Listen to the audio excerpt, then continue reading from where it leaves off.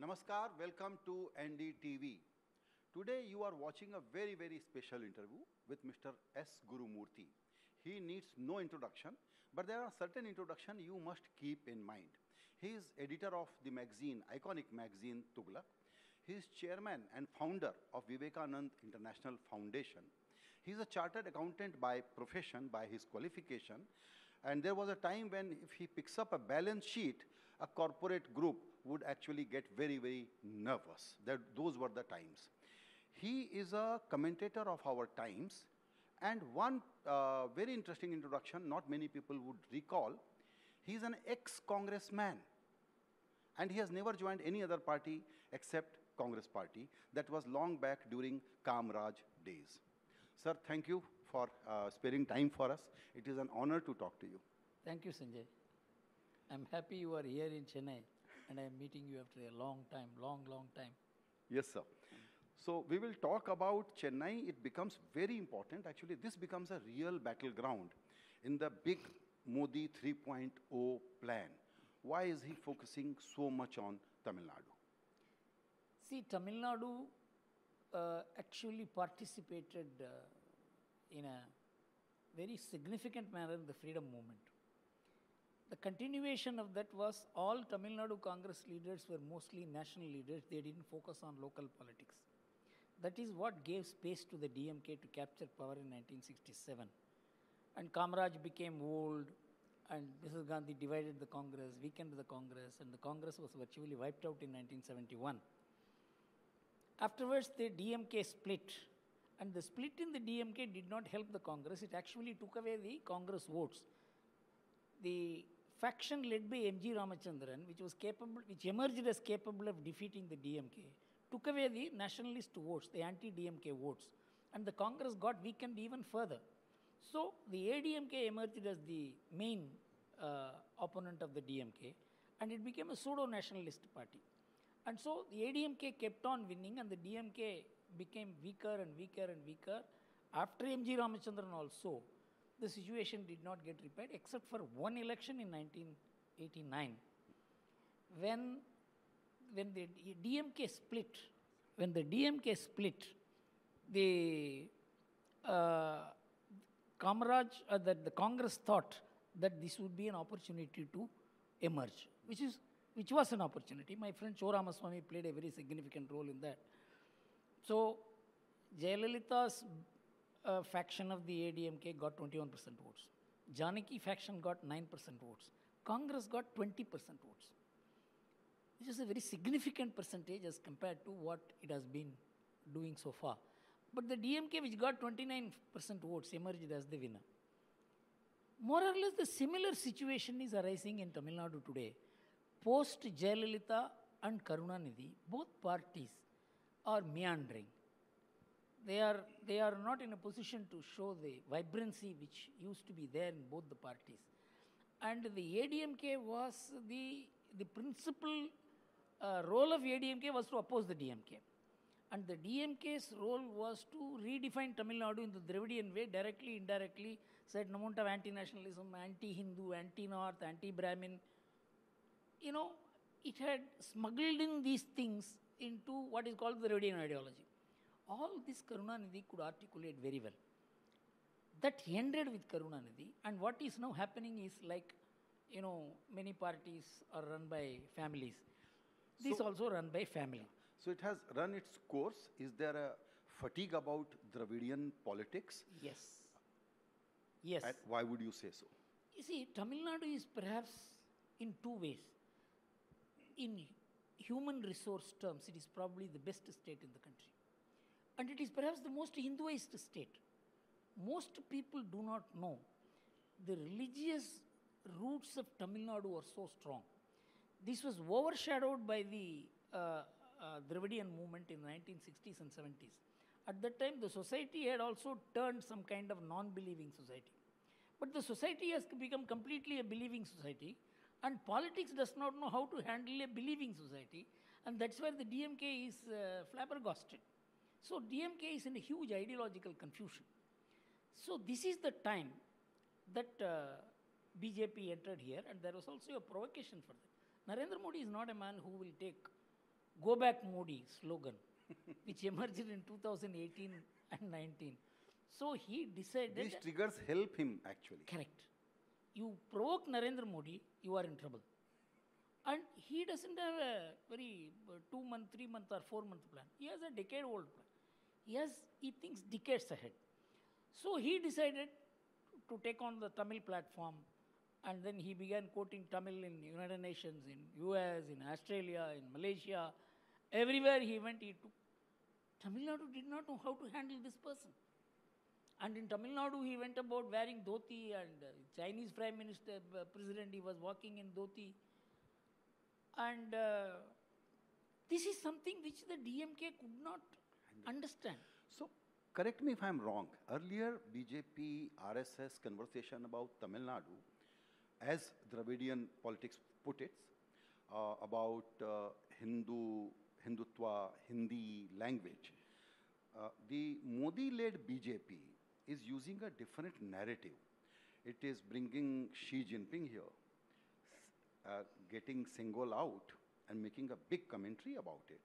And then starting his first day about Ayodhya temple from Tamil Nadu and talking about antiquity of Tamil Nadu, the language, the history, the mother of democracy was Tamil Nadu in 1st and 2nd century. So this north and south, north versus south or north dash south actually is an integration project for him. You see, for Modi, Tamil Nadu emerged as not a political challenge, but as an intellectual and cultural challenge.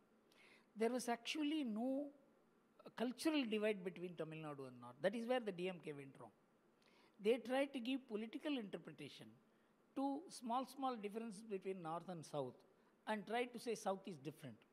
But the amount of integration that has taken place in the post-independence period in terms of people traveling, apart from the cultural influences, economic influences, kind of, for example, the Kongu people who have risen up as an economic force, 80% of the GDP is generated in the Kongu region by 6 districts. And they do financing all over India.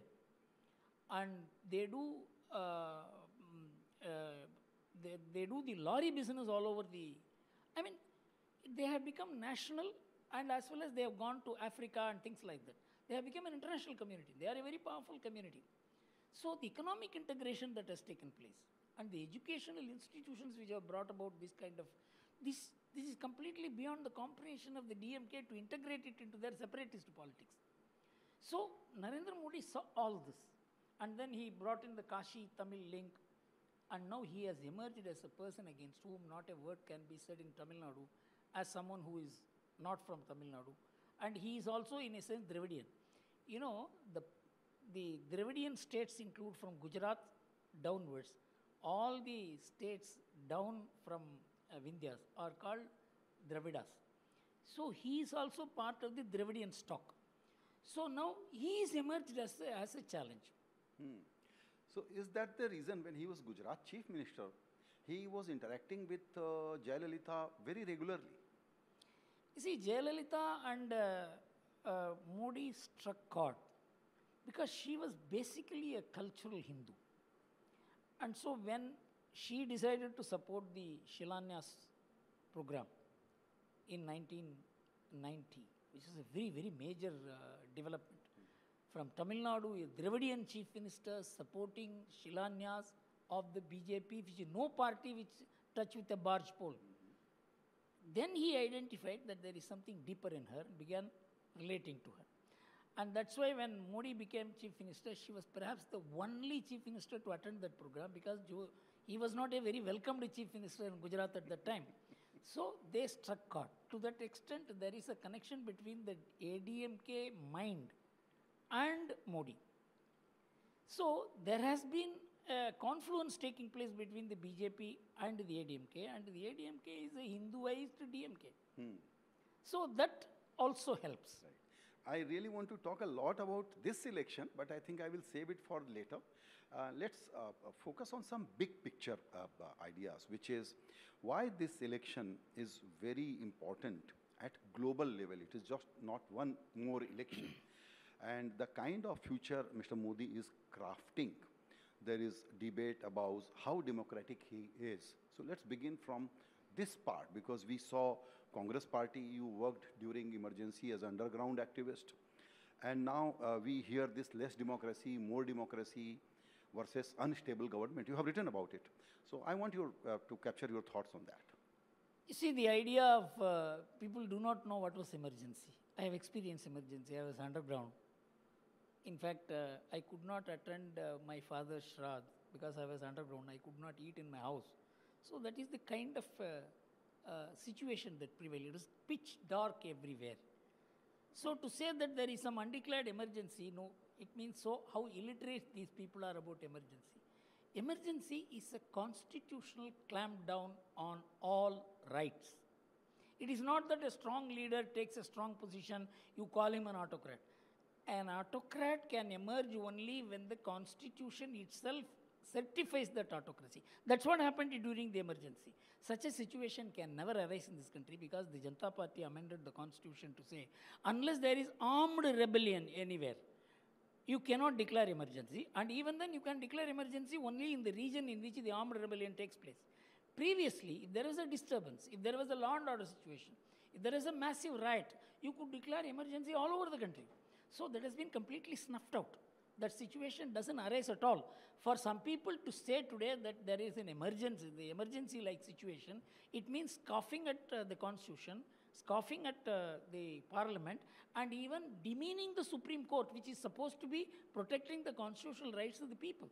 And so this is a kind of a debate in which only illiterates can take part. All that I can say is that there is less democracy in India is foolish. There are 5,500 cases under the PMLA Act. Only less than 50 cases have been filed against politicians. Only politicians come and shout before you. All other people who have been caught, who are running away, they are not before you. These are the people, and money have been caught, 350 crores, 200 crores, 150 crores. And all these monies have been caught from who? And they are the people who are coming and saying that there is no democracy and there is so much of autocracy. I think, this hiding behind the idea of democracy to escape PMLA is not a debate on democracy. Now, if you want to know what is happening at the global level, the transition of India, I can tell you. You see, you have to go back to 1989, in which I am a party in a way to bring instability in this country by defeating Rajiv Gandhi on the issue of Bofors. Afterwards, in the next 10 years till 1998, we had 7 prime ministers. Some lasted for months, some lasted for days. This is what did India down. And afterwards, we had coalitions, but not as efficient as one would expect the government of India to be, which resulted in the Forbes magazine writing an article. Why China flew and India only grew? They held Indian democracy responsible for that. They said, because of democracy, in India it took 60 years to construct the Narmada Dam. But the Three Gorges Dam, which sank some 23 cities, 172 towns, and some 1,200 villages, and 1.2 million people, they constructed in 10 years. Your Narmada Dam affected no city, no town, 123 villages, and just about 1 lakh of people. That took 60 years. They said this country can never develop because of democracy. But Narendra Modi felt different. Because in this very democracy, he had seen Gujarat lifting and growing and becoming a prominent and a global level prominence Gujarat had attained. This very democracy. So he must be laughing within himself. He knew that it was political instability that cost India. And so when he brought stable government in 2014 by appealing to the people, he addressed 780 rallies. When I met him after he became Prime Minister, he told me, Guru, one leg did not work. I had to stand on one leg to address 700 rallies. That is the effort he put in, got the mandate, and transformed the country. And he was an untouchable to the world. Every country denied visa to him. He said, I will never apply for visa. They came and gave the visa. And today, what is the position? A man who was declared as a mini Hitler Italian Prime Minister calls him as the most loved leader. And Bill and It is Biden. called melody. Melody. So, Biden says that I feel like taking your autograph. And Australian Prime Minister calls him a boss. You see the shift. The shift is because of India's rise as well as Modi's capability to transform India and himself and to convince the world, who was seen as a mini Hitler, as a person who can emerge as a leader of that kind. You know what kind of capacity, tenacity, and what kind of effort he must have put in. So he transformed himself and transformed India. Two decisions which he took. That India will produce vaccine. Everybody laughed. We all laughed. We always see who produces the vaccine and who will export it to us, and we suffer all the diseases and then get the vaccine. But he said, I will produce the vaccine. And he produced not one but two. And he vaccinated 110 crore people. And in America, 1.2 million people died. And in America, the number of people affected, if it is translated in population ratio, Death per 100 was much, much higher than India. if the American casualty and American infection is translated in terms of population, India must have had infection of 45 crore people and death of 4.5 crore people. He saved us. Otherwise, we would never have got vaccine at all. No country could have produced the kind of vaccine we needed. Second is his decision on Ukraine. He didn't have 10 days to decide. He didn't have 10 hours to decide. He had maybe a couple of hours to decide. Correct. And he took a decision to remain neutral, which means supporting Russia, which is the biggest affront you could have caused to the United States. And what he did, he didn't mean it only as a political action. He knew that Ukraine war means oil will hit $200. He decided to buy oil from Russia in rupee terms. It not only brought down the very oil threat which could have damaged the global economy and the Indian economy and smashed Indian economy out of existence after the COVID. We got laddu in both hands. His stature increased. America indirectly threatened sanctions against India. We kept quiet. Now America needs India. We have friendship with America because, you know, the liberal democracies constitute only 13% of world's population. Without adding India's 18%, they are nothing. So they want India. That is why G7 nations are giving special place to Indian participation. So they need India. And Russia is a friend of India. So the foe of America is a friend of India. And America cannot give up India. Their statements against us has no meaning today. So what I'm saying is India has emerged as a player, as the only player who can probably avoid a Cold War in future. So when you are electing a government this time, a leader this time, you are not electing a leader for India. You are electing a global leader on the Indian soil. This is a major shift. This has never happened in the history of India. Nehru was a leader in his times because of the global effect.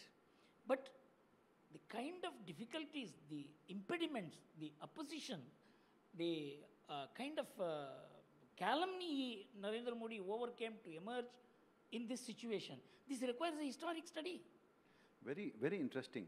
So currently, many of us are grappling that how do we define ourselves? What is the ideological moorings of Indians? And some very ordinary observations I want to make. Globalization is a broken project. People say democracy is in recession. And some strong leaders, oblique autocrats, have emerged. So basically the Western worldview is actually on recession. And those societies and countries who had very strong cultural identity are rediscovering themselves.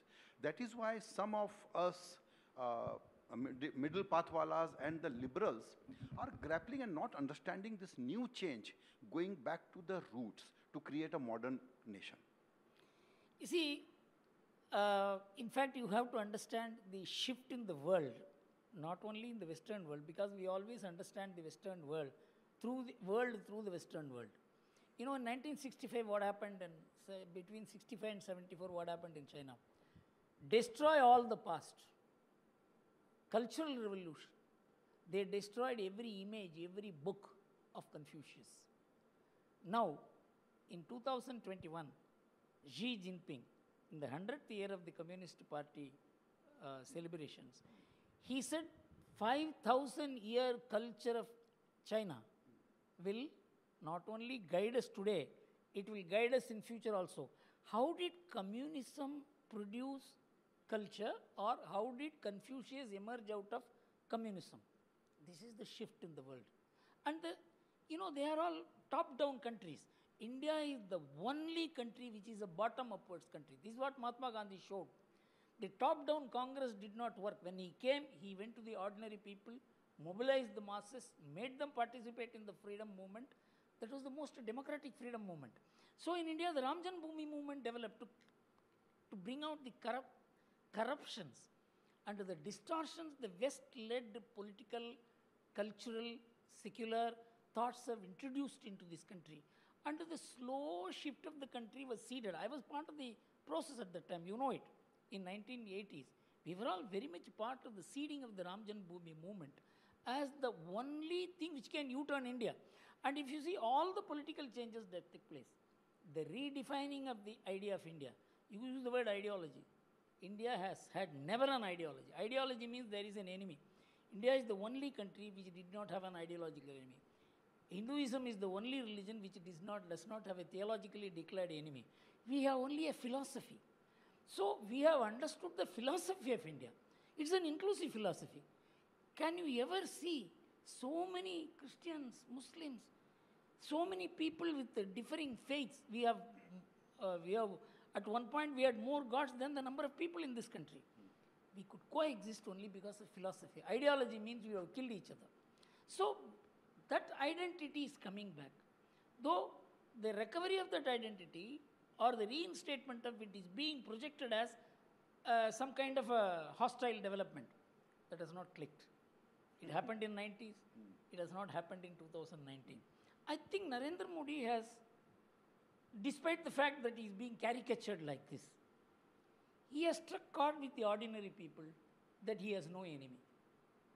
You may say, I am home and so-and-so's enemy. You may even convince people, but I don't think that is clicking. So the idea of India, consistent with the philosophy of India for thousands of years, he is now slowly seeping in. That is what is happening in Tamil Nadu also. Very interesting. So coming back to Tamil Nadu, there is one more component to the whole thing, which is caste. The BJP, which was seen as Brahmin Baniya party, is at national level working to become an OBC party. In Tamil Nadu, this caste factor is very, very important, and it seems that Mr. Modi-led BJP has figured this out, and they are coming up with a new social coalition in Tamil Nadu. Will you describe this in bit detail? You see, caste is not just a social institution. Many people misunderstand it. It is a cultural institution, and in sense, every caste is a religion in itself. It has a god, it has a way of life, it has its own way of celebrating marriage, it has its own literature, it has its own mathas, it has its own matadhipatis. People do not know this. The BJP, through the Ram Janmabhoomi movement, and later the Sengol, it figured out that caste is not just a social institution to be politically used.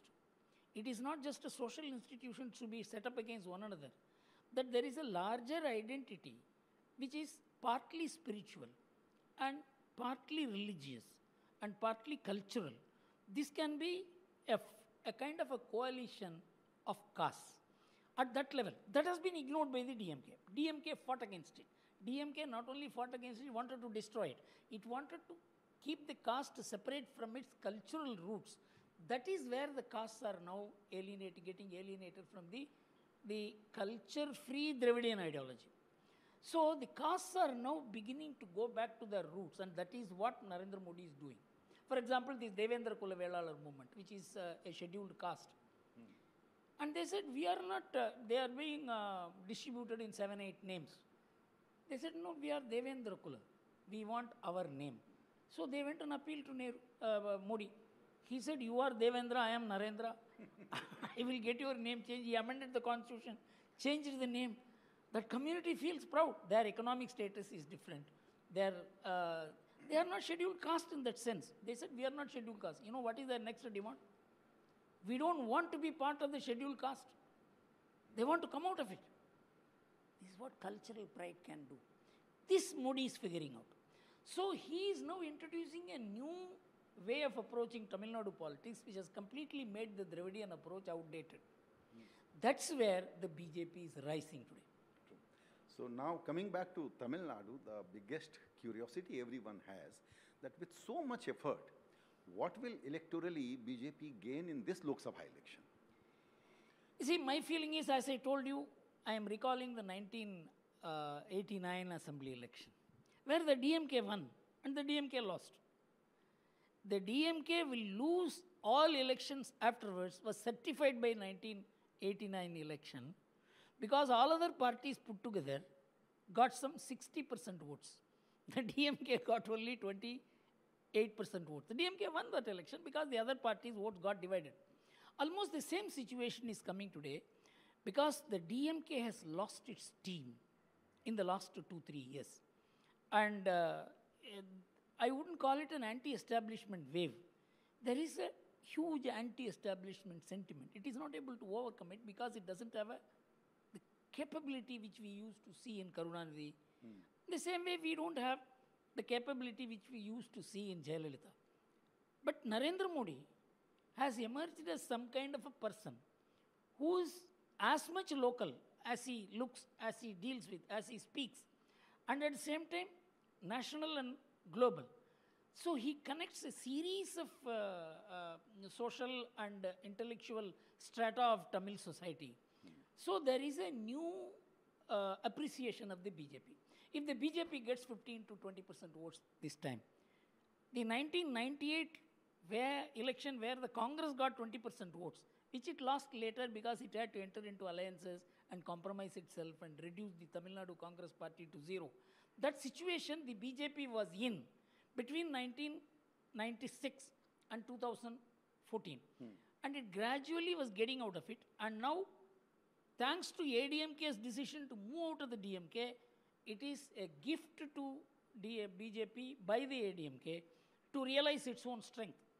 That's where I think principally the two personalities played a great role. Modi at the national level and Annamalai at the local level. This has been a deadly combination. True. I think if they are able to post this kind of voting, I don't know about the number of seats. They may say they will get 3 seats, some get 4 seats. But one thing, the Tughlaq has made an analysis. Maybe 3 or 4 seats the BJP may be in the lead. But you know, they distribute a lot of money and all that. Last minute what change will take place, we don't know. But there are 7 seats in which the BJP is number 2. Right. That means in 10 seats the BJP is either number 1 or number 2. In 13 seats according to us, the BJP is number 3. In no seat the BJP is getting less than 10-11% votes.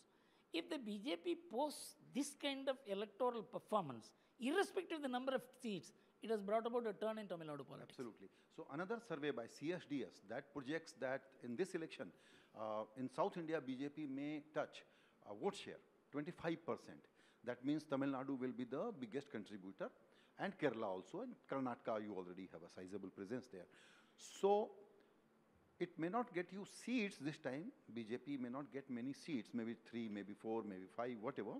But vote share will significantly increase in double digit. No, that indicates the trend. You know, till now there was no break. There was no critical mass of a party emerging apart from the ADMK and the DMK. This critical mass, once the BJP gets in 2026 election, the BJP will play probably the principal role in Tamil Nadu politics. And for which Narendra Modi's long-term strategy, the provocation that Modi go back, and he's installing Annamalai as the person, and the relative decline of both the DMK and the ADMK, and the ADMK decision to dissociate from him because of the Karnataka defeat, not visualizing that the BJP will win in the 3 northern states. All this culminated to put the BJP in the driver's seat in Tamil Nadu politics. Absolutely. And Tamil Nadu has one more unique feature, which is Tamil Nadu voter, people, they crave for the larger than life persona. So post MGR, Jayalalitha, Karunanidhi, there is a void. So at larger level, Mr. Modi, and at incubation level, Annamalai is a great combination. Correct. Another also, Tamil Nadu education-wise, in terms of its connectivity all over India, and its role at the global level. Many Tamil people are leading multinational corporations. Absolutely. And they are all educated in ordinary schools here. You know, this is the internal brand of Tamil Nadu, which is working, which will not be visible to the cephologists. But that is a global presence. It's a global presence. And last but not the least, the woman power. Of 2016 onwards, women voters are outnumbering men voters in this election. And Modi has a special appeal for women. I don't know how the personality of Modi and the personality of women are two different things, but he has been able to culturally appeal to them, economically make them important, and gives them a role in every one of the schemes which he has devised. You know, in all this he has put a lot of efforts, and that has connected him to women in a manner in which no leader after Indira Gandhi had been able to do. Sir, very fascinating conversation with you. On behalf of our audiences, I want to make a public appeal to you that once a month we must talk. Yes. And I have a lot to tell you about what happened between 1975 and how the Indian polity shifted stage by stage by stage to today's stage, where India occupies a principal place in the global arena. And this is not known, or it is not being discussed in the discourse in India because of our concerns with the day-to-day things. And TV has contributed no less to the fact that it is interested in the hourly development. Yeah. And we have become such short-termist in approach. We don't connect to the past, and we cannot get to the future. You are so right, sir. So we should actually do a conversation, a series of conversation, because you have been, in this whole last 4 decades, you have been part of historical twist and turning points of this country in politics, society, culture, and journalism now. So we must talk about it. You know why? It is because I refused to get into politics when I was asked to become a Rajya Sabha member in 1992. It is the Kanchi Mahaswami who told me not to get into politics. So that made me relevant in politics even today. Otherwise, after Rajya Sabha term was over, nobody would have cared for me. So maybe it is my guru's advice which has kept me relevant even today. I know, and you won't like this, but many people say that without any seat of power, you are one of the most powerful person in India. You know, in 1990, Gentleman magazine rated me as one of the most 50 powerful persons in India. And in 2018, 50 most powerful persons were listed in the India Today, in which my name figured. But I don't think in 1990 who were there, except me, anyone else was there. So that's why if you occupy power, your influence goes with power. If you don't occupy power, maybe your influence lost. It flushes and thrives, and this is 2024. Thank you so much for your time, sir. Thank you, Sanjay. Lovely to have met you after a long time. Thank you so much, sir.